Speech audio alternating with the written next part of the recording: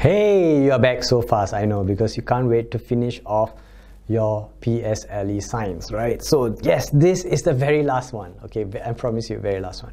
After you learn about photosynthesis, I have nothing else to impart to you. Everything else is on your own. You have to do the assessments really well, getting the knowledge from us, whatever you've learned in school, right? Let's look at photosynthesis. We know the rate of photosynthesis can be affected by three reasons, okay? Firstly, they need sunlight, they need carbon dioxide, and they need, what's the other one? Can you tell me from here?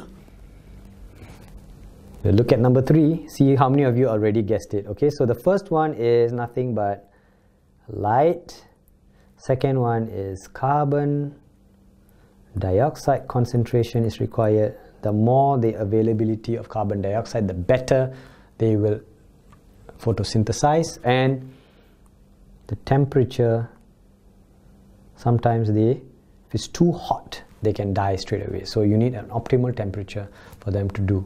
If it's too cold in winters, they cannot make food as well, okay? So it's too cold. So temperatures have to be just right. Now, what is the word that's missing? How strong the light is will refer to the word intensity. Okay, so the light intensity, how strong the light is. Your sun, how far away is it? Okay, even though it's very far away, the sun's rays and the sun's energy is really strong, really powerful. That intensity is quite good enough because that's how hot we feel every day, just purely from the sun. Yeah, but however, in most of our exam questions, we will see the light being, or the plant being lighted up using artificial light. For example, just a torch or a lamp, just to see if the intensity affects the photosynthesis process, because we are able to control the intensity given out by our lamp that we use. We cannot control the intensity of the sun. So that's why in experiments, we try to use artificial light to test how good or how bad they photosynthesize. So these three have to be taken into consideration. We start with number 1. How do they respond to light intensity? I think you know, but a graph will help us to understand better. Let's look at the graph first before we look at the text, okay? We always study data using graph better because it shows us the ultimate big picture without having to write too many words. So this is a quick way. Intensity of light as it increases, so you increase and increase, you use a torch, you make it brighter and brighter and brighter. The plant makes its photosynthesis process better and better. Rate of photosynthesis gets higher, meaning it does a better job of making food because it's got more light, more food, more light, more food. Till a time where you continue to increase the intensity, it says, even if you give me more light, I can't make any more food. That's the maximum I can make. I've gone the fastest. It's just like I ask you to run a 100-meter race and then I say, I give you $5. Can you run? Yes, then you run. I give you $10, you run a little bit faster. I give you $15, you said, oh, I'm going to run even faster for you. And then now you've reached your limit. That's the fastest you can run. So even if I give you $100, you're not going to be able to run faster than the fastest that you have run. So the plant says, I've done my best. That's the fastest I can make food. So this is the end. So after that, even though you are producing light, for him, he cannot go further than that, maxed out. So in words, let's complete this quickly. As light intensity increases, the rate of photosynthesis increases too. But there is a limit, right? As light intensity is increased further from this point, the rate of photosynthesis eventually reaches its limit. So I think you understand what limit is based on the fact or the example I gave you about running. Let's look at carbon dioxide concentration. The same thing. You give him more carbon dioxide, he does better.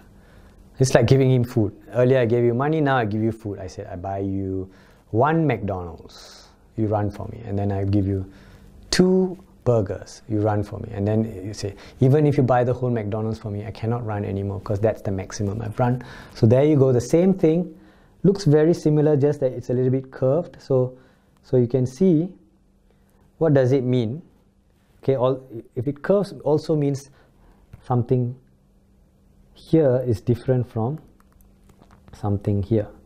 This is a faster rate than the yellow, because yellow is slowing down. You can see it's a curve, and then this rate is very slow. So that means this is shooting up and then slowing down, because from here to here it's actually coming to a zero where it cannot go any further, just like the one earlier. So it's very similar, but a curve actually means a lot more, because it's already starting to slow down from the point at which it's not straight anymore. Once it starts curving, means it's not going the same rate as before, slowing down to a halt as you reach. So maybe the line shouldn't be here. Maybe I should have the red line over here. So this is very fast rate, slower rate, and then totally nothing, and then comes to a standstill. So let's write that out in words to also understand that better. An increase in the carbon dioxide concentration increases photosynthesis, obviously, because that's the same. As a further concentration increase causes a rapid reduction. Okay, this is the part we're talking about in the yellow part. Maybe I should write it in yellow. I'll do that in just a while, try to change the color. Then maybe we can correlate this yellow part with this yellow part. Okay, which eventually reaches its limit. Okay, now it's time for me to pick a yellow pen. Now it's time for me to pick a yellow pen so that you can see that the yellow region of the graph refers to this. This is really a reduction in the rate of photosynthesis. Very important, okay? This part is very, very important, because it's not the same. Just go think about it. Why is this not the same as this? Okay, the reason is because here, yes, it's still a straight line. Here it bends off, because that means it's beginning to reduce the speed at which it's producing or photosynthesizing. The last one is temperature affects photosynthesis as well, but this curve is a lot more difficult for me to explain to you. Oh no, how do I do it? Maybe you can explain to me. Okay, so since you know how graphs are explained, tell me. As temperature increases, well, this is a curve as well. So it's not a straight line. Look at the straight line versus a curve. So you can see initially it's very slow, then the line goes up very fast. Okay, so this part is fast, and then it slows down again. So this part is slow. So this is the yellow part. This is the red part that goes really fast like earlier. Then of course got the yellow part that is slowing down. Come, let's compare the earlier one. See, fast, slow. Okay, same thing, fast, slow. So this is the part that copies the earlier one. So if this is slowing down, if this way is speeding up. That's why this is fast. So from here is slow, is speeding up, then it's very fast, then it's slowing down. So this is how you describe the rate. So this is very slow, speeding up, picking up speed, very good, and then slowing down.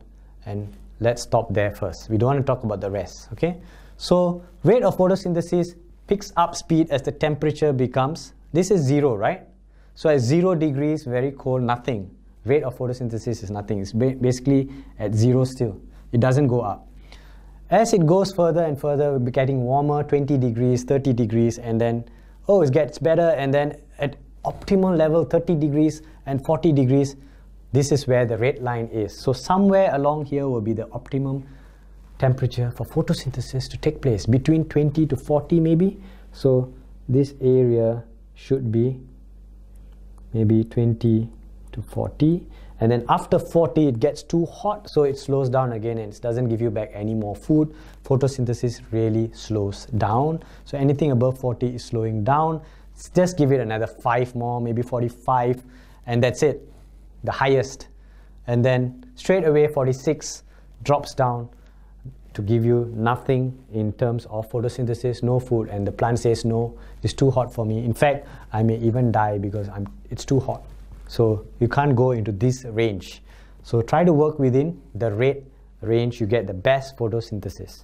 Okay, let's write it down, or rather I will just talk and you can just try and memorize. No, not memorize. Just try and absorb, because just continue to look here as I read, okay? As the temperature increases, the rate of photosynthesis increases. It does, but slowly. As the temperature is increased further, the rate of photosynthesis eventually what? Declines and becomes zero. This part, okay? Too high a temperature causes the plant to die. So that is what we're trying to talk about. Okay? So I'm not going to fill it up this time. I'm just going to let you absorb this information based on this. I think the explanation here is much better than having to write everything down. But if you want to write down, have a practice, go and write down later by coming back to this slide again.